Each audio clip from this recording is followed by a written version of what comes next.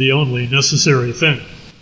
Back when I was a much younger man, my shaman guide at the time told me about 90% of what you're doing is unnecessary. And like most of what he said back then, it went sailing right over my free little head. I remember chuckling ironically at the statement at the time, but it stuck with me, although it wasn't until recently I actually understood what he meant. Necessity is really an anathema to quantum living. Why? Because necessity, by definition, requires there be just one solution. This or that necessity is required in order to function, or we can't solve such and such a problem without this particular necessity. The thing is, once something becomes necessary, it reduces infinite possibilities down to zero. Not a way we want to go with limitless quantum living. This is not to say that there aren't such things as logical steps or system requirements. In the quantum sense, such things are really more like chosen possibilities rather than necessities. You decide to go down a certain path of action, and yes, there are predictable things that happen, and they may even seem like they're required. But from a quantum perspective, when things start becoming necessary is when we need to step back. Sociopolitically, necessities are really code for getting others to give up their personal power. We hear about these necessities from people in power attempting to use necessity as an excuse not to explain or be open to creative input from other people. We must do this because it's necessary. No, it isn't. There's always another way besides what is necessary. If we cancel this code necessity, we reclaim what it is to create our greater, grander life. Living by the necessary code will put you in slave mode and can be an extremely compelling way to limit yourself and those around you. Instead, how about checking the melodrama of necessity at the spiritual quantum door and reevaluate situations from a new possibility?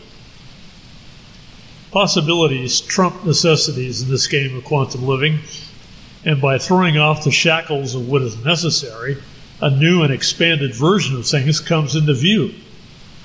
Things that are necessary obscure a more efficient, better way of doing something. And we're back to what my teacher was talking about with the 90%. And yet, beyond all the analyzing, planning, and doing, there is one ultimate necessity.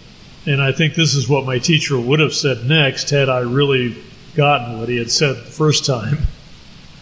The only thing necessary is to be.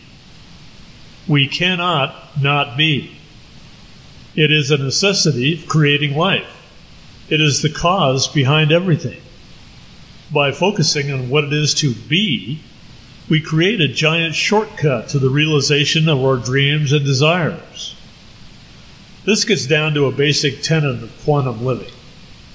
The universe you're experiencing is the reflection of who you are being. Want to change your life? Be something else. In this equation, there are no requirements, no necessities, other than being.